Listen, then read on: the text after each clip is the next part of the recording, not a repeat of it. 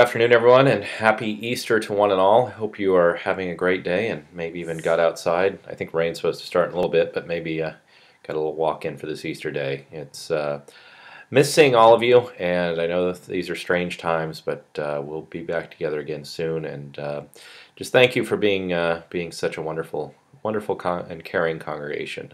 You are all truly a blessing. So thank you for that, and happy Easter. We'll keep it a little short today. There's a sermon posting right after this, so you can go into that. But it is day 27 of Church in the Time of Quarantine, April 12th, Easter Sunday, as we mentioned, and historically, in 1861, Fort Sumter was shelled, starting the U.S. Civil War. Yeah, I don't know if that's a happy Easter message, but we'll just give our trivia for today. Yesterday, we did... under whose presidency was the first Easter egg roll officially started?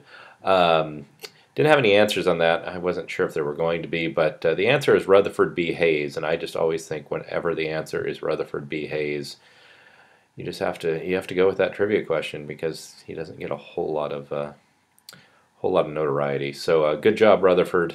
Thanks for starting that tradition. Okay, today's trivia question will stick with the Easter theme. If we were all together, we would probably sing the hymn, Christ the Lord is risen today, that Alleluia, that one. But we're not all together. So the next best thing we can do is have a trivia question about it. So who wrote the hymn, Christ the Lord is risen today? If you know that, please send it in, and we will acknowledge your greatness tomorrow. So happy Easter once again to everyone. Pray that you are really, truly having a blessed day. And we'll close with the prayer for Easter Day. Let us pray. O God, who for our redemption gave your only begotten Son to the death of the cross, and by his glorious resurrection delivered us from the power of our enemy, grant us so to die daily to sin that we may evermore live with him in the joy of his resurrection. Through Jesus Christ, your Son, our Lord, who lives and reigns with you and the Holy Spirit, one God, now and forever. Amen. Great, and talk to you tomorrow.